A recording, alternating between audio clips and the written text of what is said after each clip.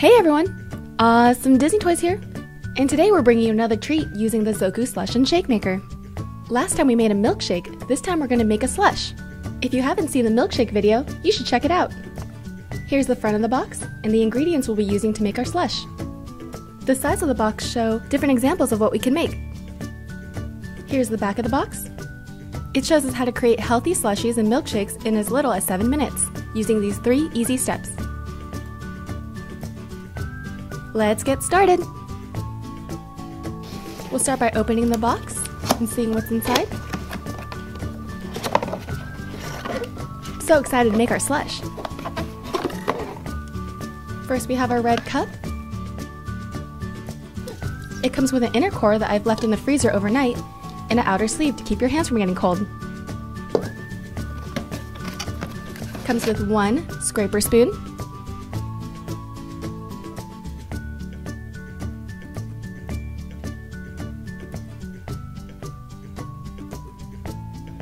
and here are the instructions. It shows you everything that comes with the box and how to make your slush or shake. Time for the fun part! We're going to start by using our juice to fill up to the top line. I'm going to use Kern's Peach Nectar. Write in the comments what kind of juice you guys would use.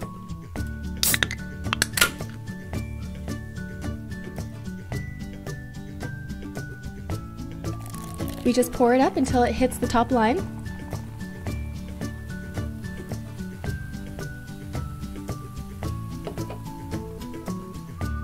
I'm also going to add these cut strawberries. You can add different types of fruit inside, or just add them on top.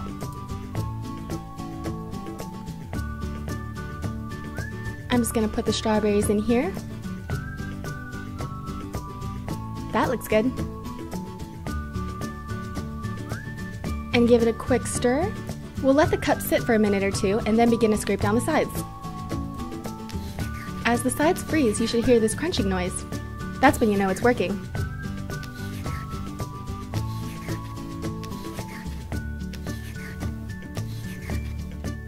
Can't wait to try our slush!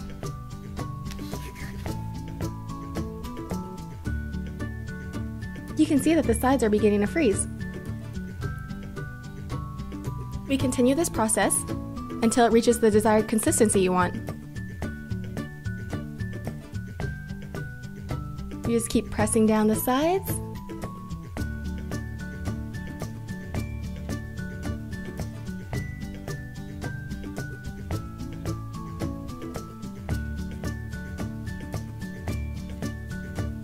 Let me know in the comments what kind of fruit you guys would mix in.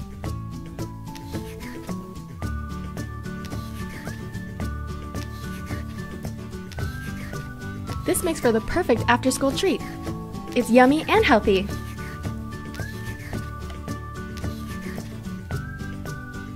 Doesn't this look really good?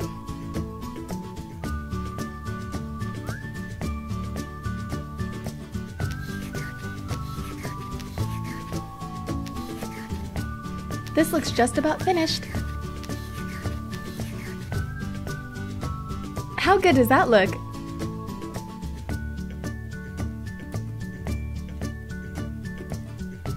Let's just add a strawberry on top, and it's all done! Let me know in the comments what kind of toppings you would put on top. Well, I hope you guys enjoyed this video. Don't forget to subscribe to see more. Thanks!